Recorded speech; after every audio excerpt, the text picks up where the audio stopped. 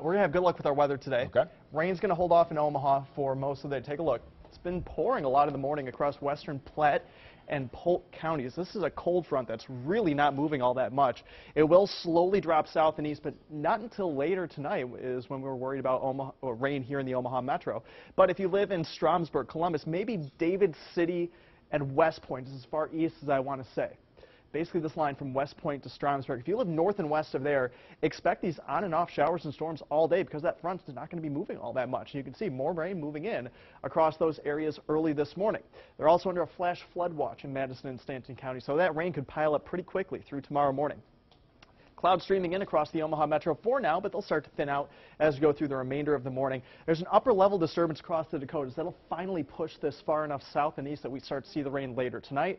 But then it takes up residence. This front is going to be right along Interstate 80.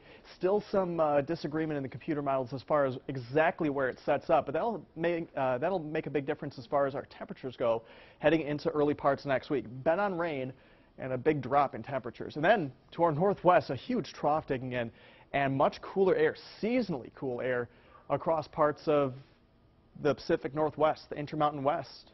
Low 50s in Great Falls, Montana. I would take that.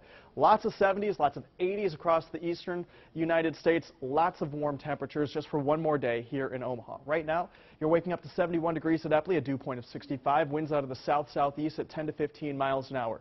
68, Red Oak, Harlan, Maryville. 69, Plattsmouth and Nebraska City. Low 70s as you get deeper into eastern Nebraska. So there's that cold front. Still to our northwest by noon. A little area of low pressure is going to start to ride along that front, produce more showers and storms late today, and then late this evening. You see that front starts to get a little bit closer to the Omaha metro area. Showers and thunderstorms fire up overnight.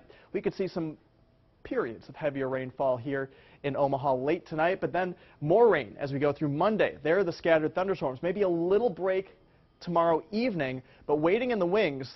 This area of low pressure is going to wind up pretty quickly. Storms moving in Monday night and then really on Tuesday as this winds up. Lots of heavy rain possible late Tuesday afternoon into the overnight hours. Possibly some severe weather with that as well. Now the trend with the rain has always been heavier rain off to the north. I think northeastern Nebraska and northwest Iowa could see anywhere between 2 and 4 inches of rain locally through Wednesday. Here in Omaha right now, on the conservative side, I'd say about 1 to 2 inches as we go through the next several days. Not all coming at once. 76 at 9 o'clock, 85 at noon, a breezy day, 90 for a high temperature this afternoon. Down to 80 tomorrow, 77 on Tuesday, and even cooler and probably drying out a little bit on Wednesday with highs in the mid-70s. Overnight lows in the mid to upper 50s Wednesday and Thursday, but summer, not quite done. We're already back into the upper 80s by the end of this upcoming week, but a couple days with highs in the 70s and August, I will take it. Over those windows. Oh, I do that now. Yeah. I stepped out. Shocking. Yeah, I know. Getting older, I guess. Set that timer. Really, Wednesday, you can shut off the air conditioning. All right, I like it.